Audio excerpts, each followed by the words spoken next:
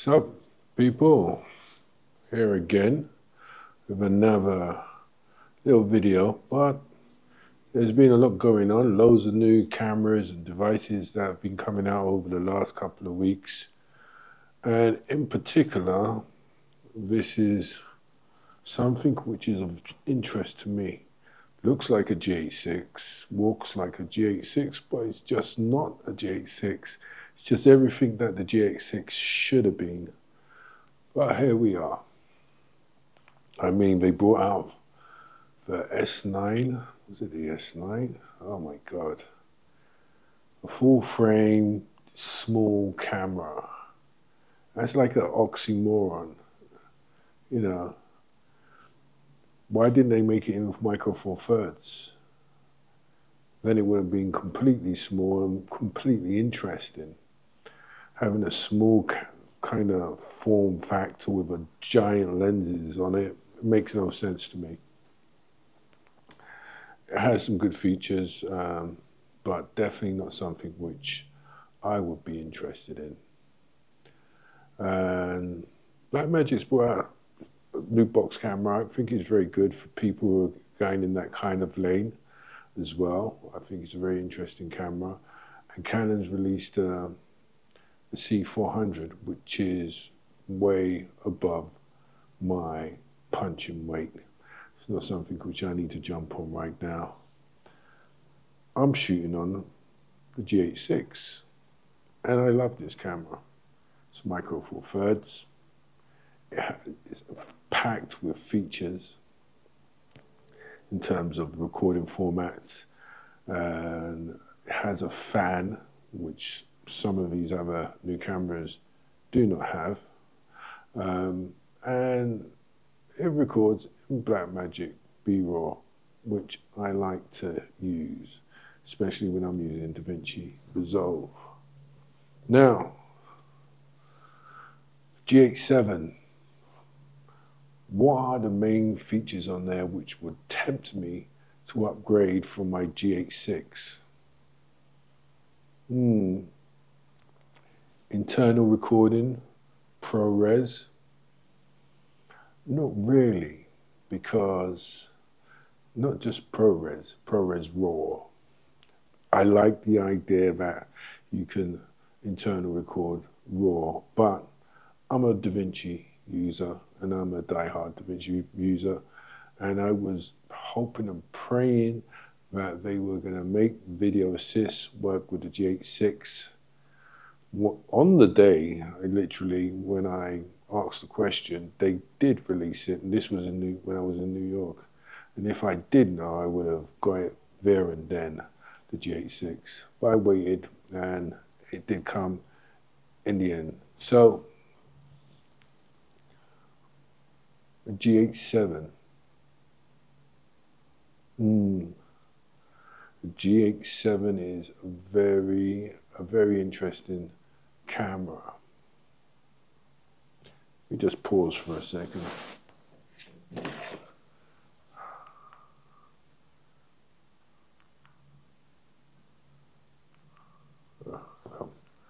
Let's go.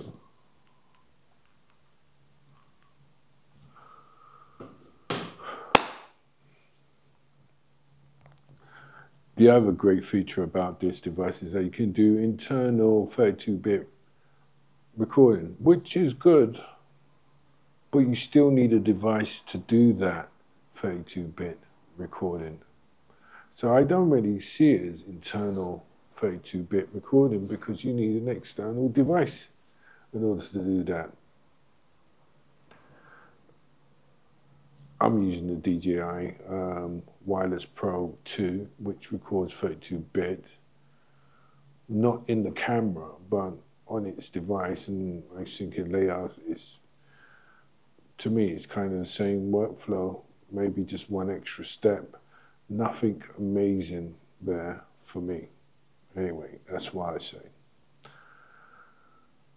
The labs, I like the labs thing. I'm hoping that they do an upgrade for the GH6, so the labs work on the GH6 as well, because I'm sure most of these features could have worked on the GH6. That's why the GH7 has got a little sticker on it saying GH7. Otherwise, you would have thought it was a GH6.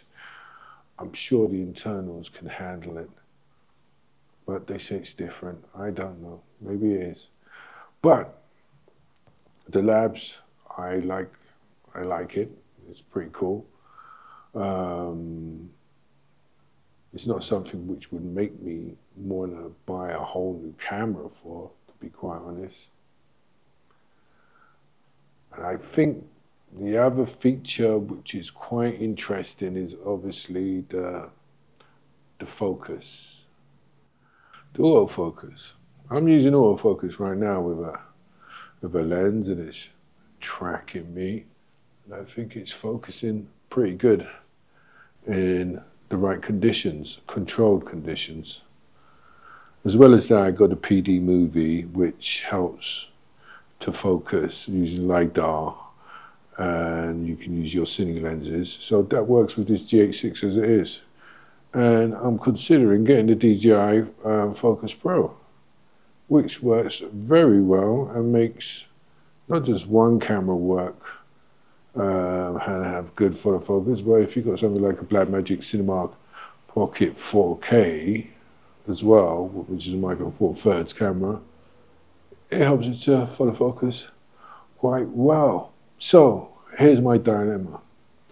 Do I get a device which makes all my cameras with poor photo focus have great photo focus, or do I expand my Lumix family, which I have like 2 other Lumix cameras as well already? Do I expand them and get a GH7 to go with the GH6, so studio setups for multiple camera shots, you know, are in the same kind of DNA, you know? The control system, the interface would be all totally familiar to me, but with the extra added bonus of that secured focus, which I won't need to rig out a device to make happen. But my cinema lenses still won't have autofocus. So there lies my dilemma. Great thing is that if you purchase this camera without the lenses, you save yourself like 500 or whatever quid. If you have Micro Four Third lenses already, you're already in a nice ecosystem, so you don't need to worry about all that kind of stuff. So what would attract someone like me who owns a GH6 to make the leap to a GH7? Is it worth it? I don't know. I think it's a nice compact with all the features which I would have wanted. Plus you got this other thing with the ARRI log. Phane stops the dynamic range, which is really attractive as well. But I don't know if it's very necessary for me.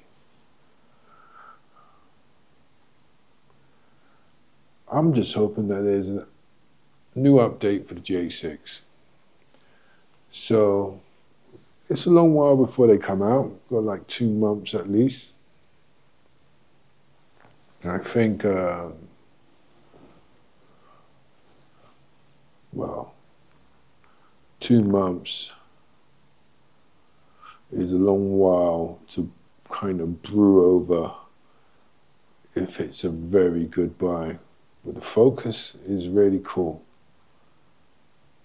But I would want that kind of focus on my anamorphic lenses as well, which is not possible without an external LiDAR device. So I'm thinking going around in circles.